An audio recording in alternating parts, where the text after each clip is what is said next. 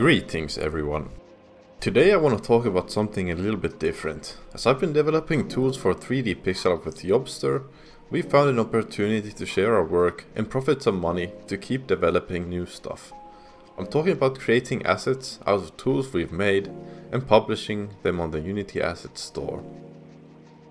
In this video, I will go over how we came about assets for game development, packaging tools, and converting this into an asset. Finally, I will talk about what overhead goes into publishing and lessons I've learned. If you're interested in certain parts, I'll leave timestamps in the description.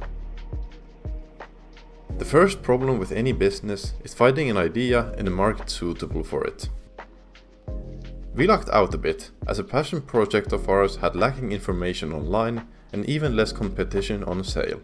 This inspired us to try out the waters in the store and start working on our first asset.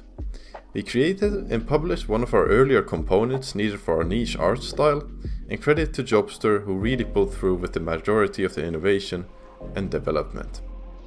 We were really happy with the scope of this tool. The pixel camera system had a well-defined problem to solve, and the solution wouldn't creep out of hand. As we didn't single out its use for 3D pixel art, it was positive to see that the tool could also be applied to scenarios other than our specific art style, which would guide us in later projects. Developing this asset surprised me, however, on how much work it actually takes to publish something for others, compared to just having tools of your own. All the testing, writing documentation, and creating marketing material adds up and makes pressing the final publishing button hard. We learned a lot of things the hard way. After our first release, we got contacted by customers a lot with help requests for setting up the asset. This was at first a bit confusing for us, but after thinking about it for a bit, it was clear that we had to make our asset documentation and setup guide more clear.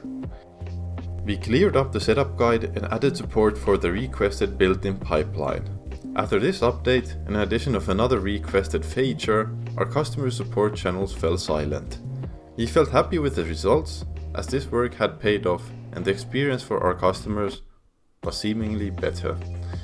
The importance of listening to users was blatantly obvious at this point. However, after stabilizing this asset, we were looking at expanding our portfolio. We had a lot of tools developed, but still a lot of work to do. My initial idea of releasing our next asset was tools to create the shader people need for this art style.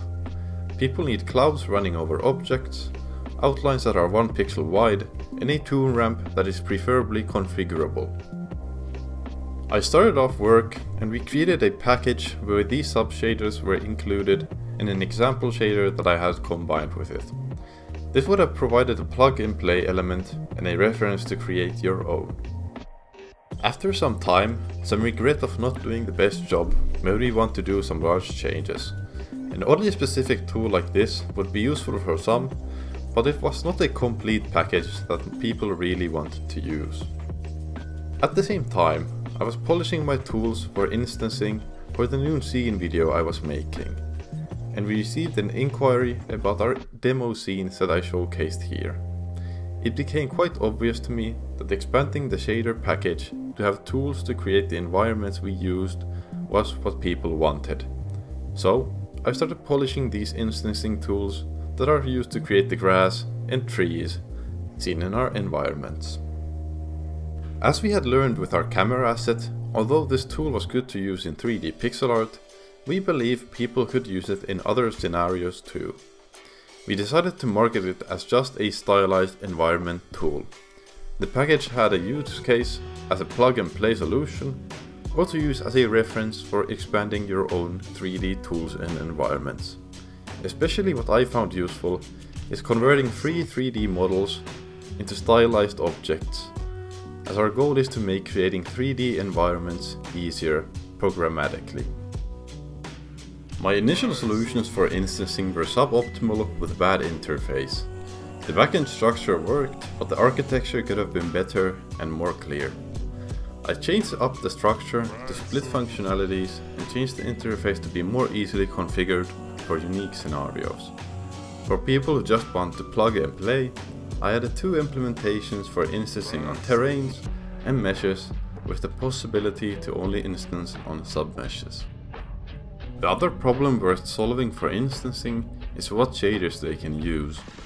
I used Unity's built-in shaders for reference when I created a setup shader for getting the data of an instance. This provided the ability to create custom shaders in shader graph for instanced objects. After the conversion has been done, there is overhead that is required to find success on the asset store. First off, I document the above solution and add it to the package. I go over how the asset works and how to use it as a plug-and-play solution. After this, I go more in depth over the interfaces and variables we have provided so users can get the results they need. During development, I've been testing out our features and looking at edge conditions, but when the package is complete, I look at importing the projects into different Unity versions and trying out the components together. If issues are found, I fix them and try again. This ensures that the package we release will work within our guidelines and with our setup guide. Another important part of publishing is material that you can use to market the asset. Showcasing the features and possible use cases gives certainty to users that these are tools they really need. Last but not least, after the asset is released, we try to provide customer support through channels provided in the documentation. This is something we have found extremely useful for gathering data on how to improve assets later on and provide customers with the help they need. Before starting this, I thought that finding an idea to follow through on would require a great bit of luck, but instead I've come to believe that stumbling into something seems much more practical. Do stuff and you will find out that you are luckier than you would have thought. When the users of the code you write expands outside of yourself, the quality in interfaces become much more significant. Hold yourself up to a higher standard, and your future self will thank you later on.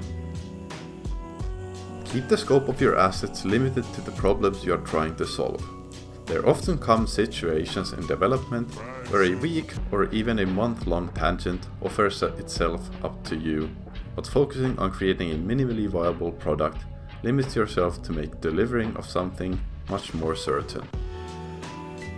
Although I don't have a lot of experience in business, some of the more fun things for me have been the ability to make actionable business decisions.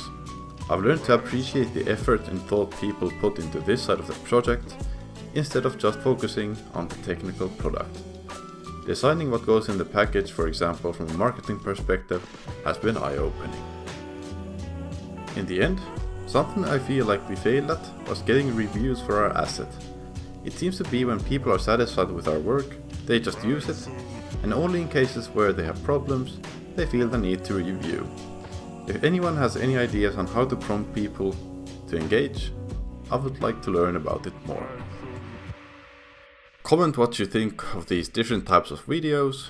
Thanks for watching, like and subscribe. Bye.